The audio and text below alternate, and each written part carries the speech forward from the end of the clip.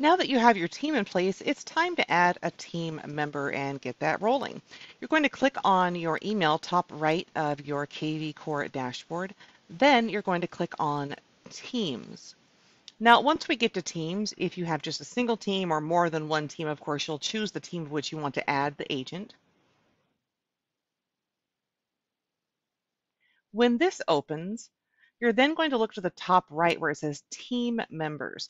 Now, it's super important to make note that you can only add team members that the admin of your overall brokerage has added to the whole company list.